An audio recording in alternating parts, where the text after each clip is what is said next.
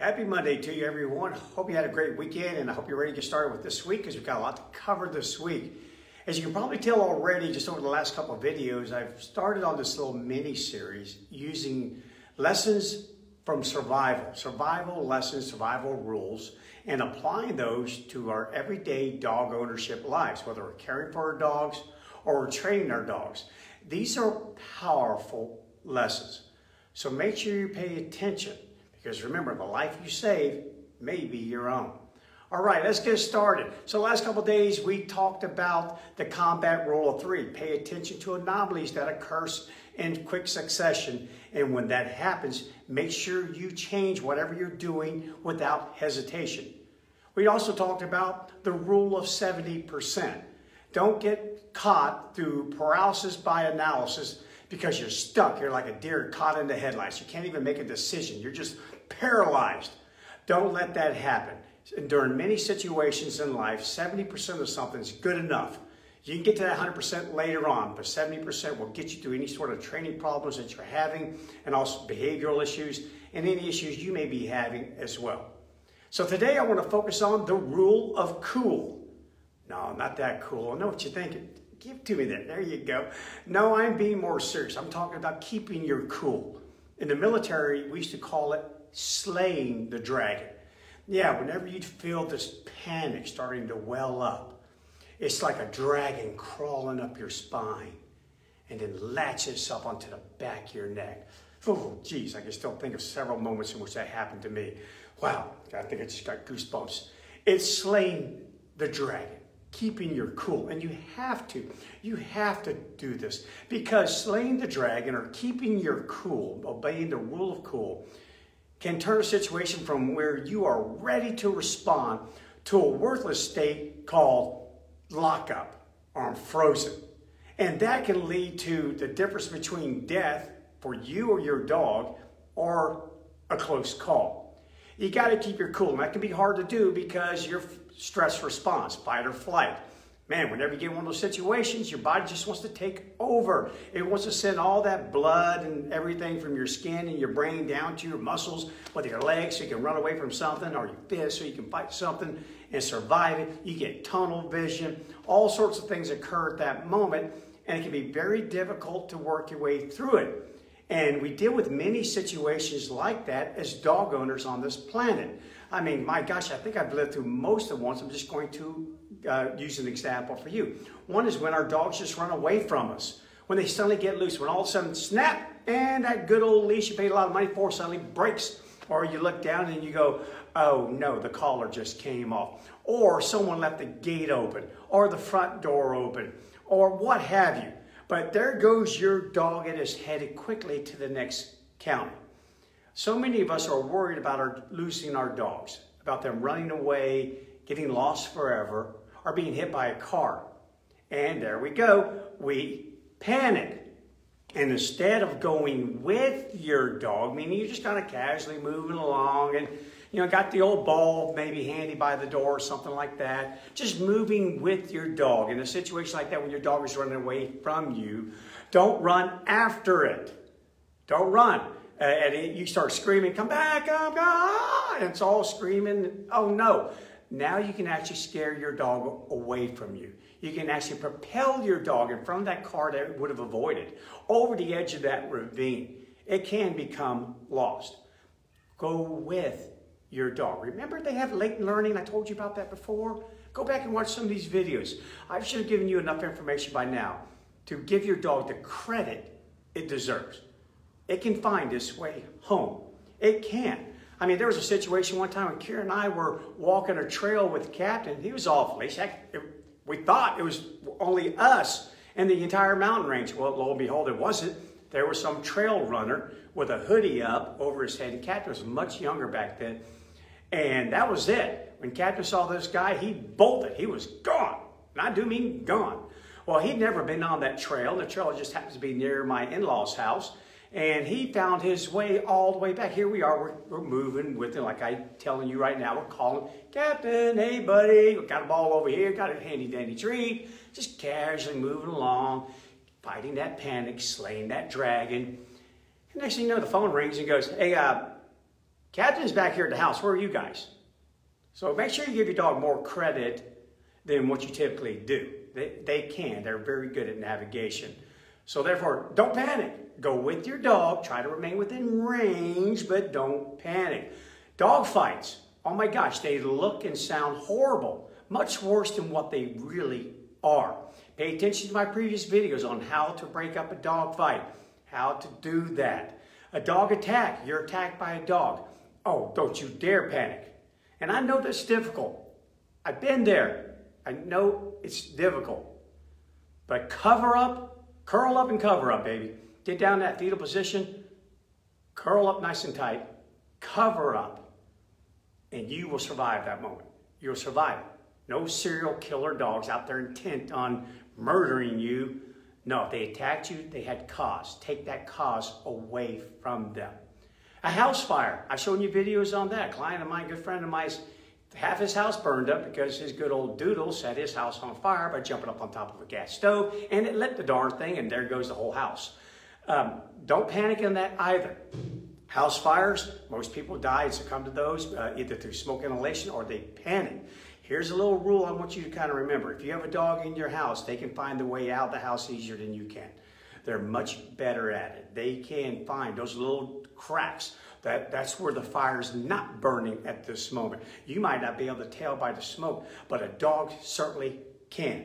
You're ever in a fire, follow your dog out of the house. Follow them out. Use any words you had. Hey, want to go potty? Yeah. I sit there going, you seriously, Brian? The house is burned down. He goes to tell your dog to go potty. It works. Do it. Follow the dog out of the house. Smart animals that they are. And then what about if your dog falls in your pool? You have a pool. We have a pool at our house. What if the dog falls in? Captain's fallen in 3 times. You think he'd get it that first time, at least the second time, but no, the third time he went in. Don't panic. Okay, first of all, dogs do have the fundamental ability to swim. They can swim some, maybe not very good. It's not going to make the Olympic trials doing it, but they can usually latch onto a side long enough for you to calmly and carefully extract your dog from the pool. Don't panic. 1.2 million people drown every single year worldwide. 5,000 pets drown per year in the U.S. But here's the kicker. 3 times as many of those people die trying to save their pets. So make sure, you know, the dog can swim. They're born already know how to swim just a little bit. But can you? And can you at that moment?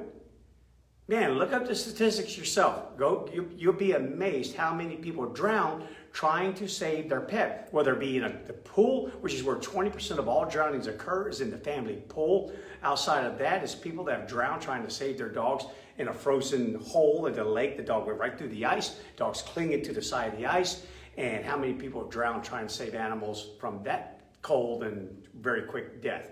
Yeah, it happens. People will jump out of boats to save dogs and they get hit by the boat. Don't panic.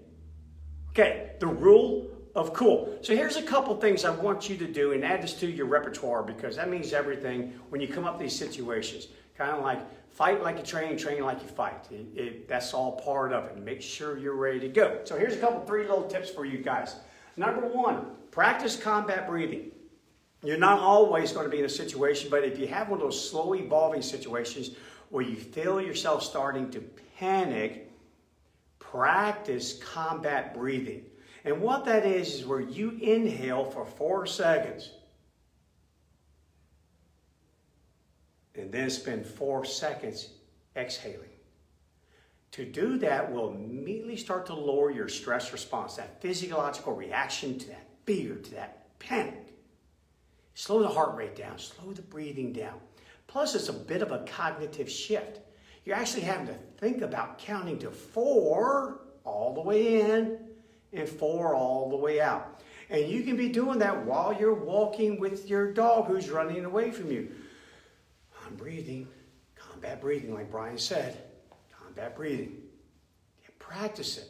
Practice it on a daily basis. Do it several times a day while you're sitting at your desk. Anything, because we humans have the ability, unlike our dogs, to activate our stress response from a mere thought. You just got to think about something that can go. Practice combat breathing. Next thing, emergency conditioning. What is emergency conditioning? That's where you play a movie in your head. You visualize, you create a movie, write the whole script, hire the actors, you do the whole thing in your head on every one of those scenarios I talked about. Imagine, visualize your house on fire. Think about it. Close your eyes, think about what it would smell like. The sounds, the flames, getting burned. Think about it. Make a movie in your head. Same thing with the drowning. Same thing with the dog running off. Same thing with you being attacked by a dog, or your dog in a dog fight. All of these scenarios and many, many more. Play a movie in your head, because here's the neat thing about it. You now have an actual experience. At least your brain thinks so. Yeah, you visualized it. You're there. And so when the real thing goes down, you don't panic as much because you have experience to draw from. That's at least what the brain thinks. We did this all the time in the military, and I was raised doing this by my mentor. We did it all the time. Even before we dared embark on anything dangerous, we paused for a moment, sat down, and he made me close my eyes and draw up the worst case scenarios. What can happen, and what are you going to do? Make you feel it. If it's something like you twist your ankle. I mean, you're out in the wild long enough, I'll tell you what. It's not a matter of if you're going to twist your ankle. It's just simply a matter of when and how badly it's going to happen. So bad things are going to happen if you spend enough time in the wild. Visualize these things. Think about it. Live it. Breathe it. So when the real deal goes down, you've been there, done that, got the whole darn t-shirt to prove it. I am ready to take this thing on all day, every day. All right, so emergency conditioning. Condition your brain. Be ready for those emergencies. And then lastly, from that, because you did a whole movie, you wrote the script, have a plan. Have a plan. Run the plan by a few people. Yeah, ask a few experts if you have to. I've got this plan. Is this plan sound? And then be ready for another plans. Because I love that quote by Mike Tyson, everyone's got a plan until you get punched in the mouth. Yeah, be ready for plan B and plan C. So have more than one plan. What is your plan? Okay, I visualize Captain falling in the pool. I don't want to go in there after him. I could slip, I could fall, I could hit my head on the side. But yet he could pull me in. He's trying to grab me and use me to get out of that water because he's panicking. He pulls me in. And now I'm one of those inadvertent drowning statistics. And I don't want to be that. Have a plan. So in my house, I have a plan. We got a big old long pole. We got a hook on the end of that pole. We have all sorts of plans in place for a potential drowning. We have plans for in case the captain runs away. Yeah, I visualize it in my head. It's happened to me already. So therefore, I'm going to draw back on that experience. Dog fights. Yeah, Captain's been in a dog fight or two. He does. I mean, we call it whitetail rising. You've seen that whitetail of his. Don't mess with his tail. Mess with his tail, we're going to have a dog fight. I've been there. And I've certainly been attacked multiple times by dogs and survived those. I have a plan. And then another plan. And then another plan. But no more than that. Keep it simple, stupid rule. Remember, 70% is good enough in a lot of these situations. You don't have to have a perfect plan. Because now all of a sudden you're on step 5 of a step 7 perfect plan, and step 6 is not there. And you panic. Now your own darn plan caused you to panic. No, just go for 7. Get it done.